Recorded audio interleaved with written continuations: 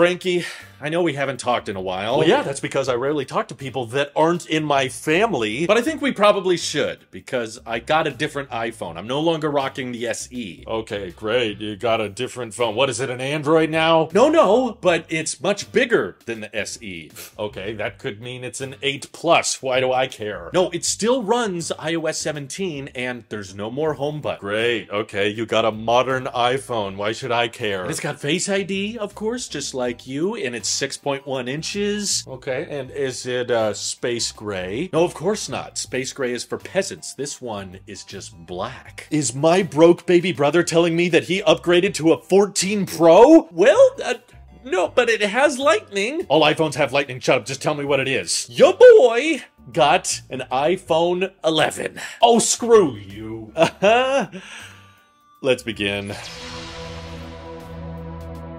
I know, I'm a liar. I'm a big fat liar. I apologize. I was very, very happy and content with my iPhone SE2. And genuinely, as much as you guys aren't going to believe me, I totally expected to keep that and continue using it basically until it stopped working. And it was still working. Yes, the battery would shut off at 10% a lot of the time. The battery health was at 78%. I was running out of storage on it pretty frequently. It was not in good condition, but I wanted to send the message that everybody should try to get by with less and that it didn't really matter which iPhone you had. So all of the videos I've posted on this channel from the past like 6 weeks while I was out of the country were basically all filmed on an iPhone SE2, which you can find for like $100. And I thought that was a good message to send out there to people who are living on a budget. But there's one thing that comes before work for me, and that's family. Family matters. And I guess we were playing a little bit of musical chairs in the household as of late because everybody started switching phones. Of course, on our trip through the Philippines and Thailand and Hawaii, we were taking lots of pictures and taking lots of videos, particularly my wife, who is actually using this phone. She had been on the iPhone 11 for a while. It's a long story how she ended up on that, and I'm trying to keep this video somewhat concise, but essentially her frustration with this phone was nothing to do with the camera or the display or any of that. Battery life was still honestly great for her. It was the storage. There was only 64 gigs on here. And she was hoping to have a better solution than just, oh, everybody just needs to sign up for iCloud. And if you guys can recall, not too long ago, I was rocking an iPhone 10 back when we thought that thing was going to get iOS 17 like it deserved to. I was the same iPhone 10 that I bought way back in 2017, and younger, dumber Drew ended up opting for the 256 gig iPhone 10. And what happened to that iPhone 10? Some of you may have asked. Well, my younger sister was rocking an iPhone 6, which was not running the latest apps, and she was kind of hoping for an iPhone that could run the latest version because, of course, she likes her video apps and her games and stuff that she plays on her phone. So when I made the switch to the iPhone SE2, I said, hey, your iPhone's really old. You can just have my iPhone 10, you know, free of charge, and that worked for her. You know, it was obviously a substantial upgrade from the iPhone 6, but we noticed that we may have not been taking advantage of our current hardware as well, because that phone had a ton of storage and my younger sister is not as big a video taker or a photo taker. So she had 256 gigs of storage and was only using about 25-30 gigs on her phone. And my wife was constantly filling up her phone with just 64 gigs. So she asked her sister, okay, how would you feel about switching to, you know, the iPhone SE2, which was the phone I was using because it's more close in size to the iPhone 6 she was using before. She has smaller hands, so she didn't really want to go with too much of a bigger phone. She was comfortable with having a home button and everything. She just wanted to have the latest app support. And also I felt kind of bad that like, hey, you want a new phone so that you get the latest supported version of apps. And I gave her the iPhone 10, which doesn't get iOS 17. So she kind of immediately is going to start facing the ramifications of not having an iPhone that's capable of running iOS 17. And of course, she's comfortable with a smaller size phone and everything, doesn't really care too much about the camera. So we decided, okay, the younger sister can have the SE2. That way she gets iOS 17 and probably iOS 18. My wife has now switched to the iPhone 10, which has 256 gigs of storage, which she's very happy about. And yes, I warned her. I said, honey, you're not going to get iOS 17. You're not going to get nightstand support. You're not going to get subject lift. And she was like, Drew, I don't care about any of that stuff. I just want a phone that has a ton of storage. Honestly, my wife would probably switch to like a 256 gig iPhone 8 if we had it available, or even an iPhone 7 if that existed, but it doesn't. And of course, we're all in favor of just making the best use we have with the hardware that's available. So rather than go out and buy new solutions, which is the tech community thing to do, we like to look for excuses to go out and buy new tech. We just decided, okay, the younger sister can have the SE2, my wife can have the iPhone 10, which leaves me with the iPhone 11. So I got clearance from the wife on this one. I am allowed to throw her under the bus in this video and say, while I was comfortable and content with keeping the SE2, and, you know, I was perfectly content with everybody just sticking with their phones, and I was like, honey, you can just kind of airdrop pictures and videos onto my Mac if you run out of storage. She didn't want to fuss with that. She said, Drew, you can blame me in the video. That's totally fine. So here I am. I love you, honey, but this was a lot of freaking work to get everybody's phone switched over, and now, without really my choice, but for the betterment of the family, I'm rocking an iPhone 11. And I do plan on doing a longer-term perspective on it, like using it in 2023 in a couple months once I've had it for a while. But my first impressions, it's been like less than 48 hours since I've made the switch. I gotta admit, I don't really like this phone. I mean, there's definitely upgrades compared to the SE2. Like, yes, I got an ultra-wide camera, I got night mode, and the main sensor is definitely way better than the SE2. And as I've used my iPhone much more as a tool as of late, yes, I am grateful for the upgrades. Like, of course, the display is much bigger, much more screen real estate to work with, and iOS feels way more optimized for the gesture control compared to the home button. Definitely, like, as a media consumption device, this is a massive improvement, but I don't know if you guys have recalled from the past, I am just genuinely not a huge fan of the 6.1-inch form factor for the exact reason that I've started experiencing